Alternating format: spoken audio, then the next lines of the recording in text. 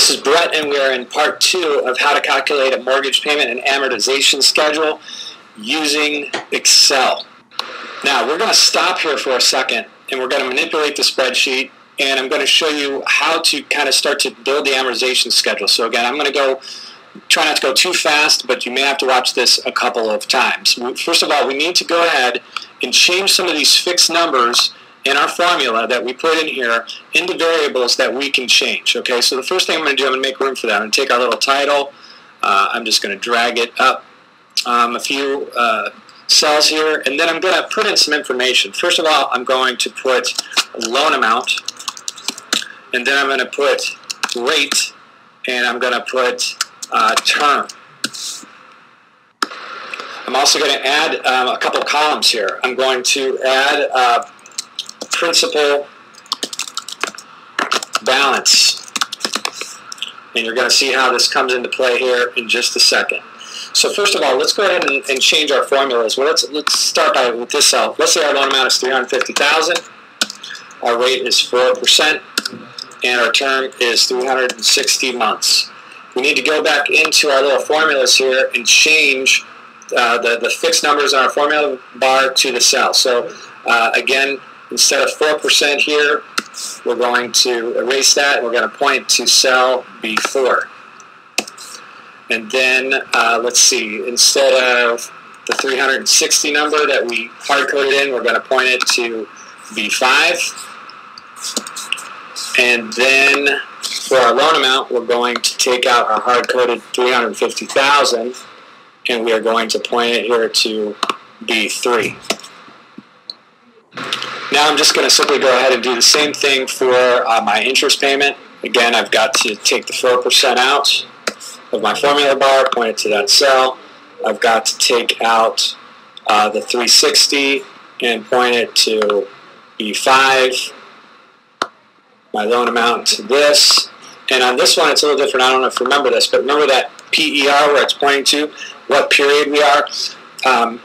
We want to point that over here to our period, because what we're going to be doing is adding periods to it. So if you just take this one and look at the little crosshair and start dragging it down, oh, that's not going to work for me.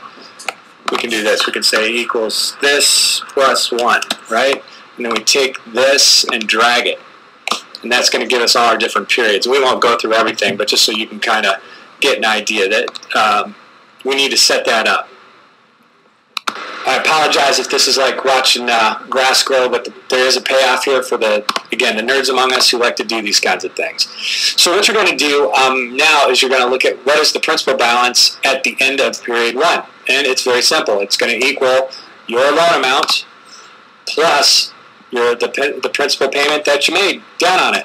Bingo. Your new principal balance at the end of period 1 is $349,495.71.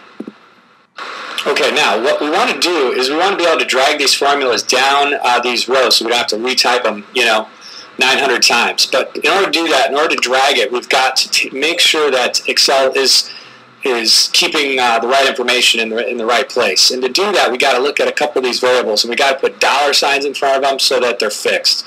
So, for example, we want the rate to be fixed, so we've got to put a dollar sign in front of B4, which is saying that that cell, we don't ever want it to change. Same thing with B5. The rate and term, or the term is not going to change either. And again, on a fully amortizing loan, the initial present value doesn't change. So just go through those variables and put dollar signs in them.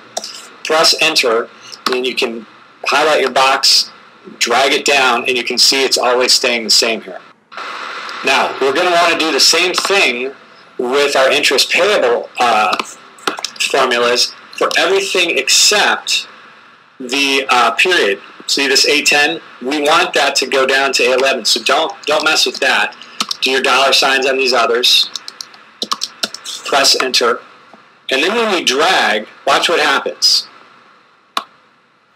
See how the interest payment is getting lower and lower and lower?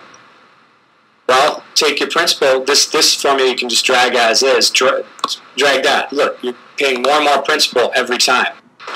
The final step is just to take the principal balance, I'm going to have to go to the next video,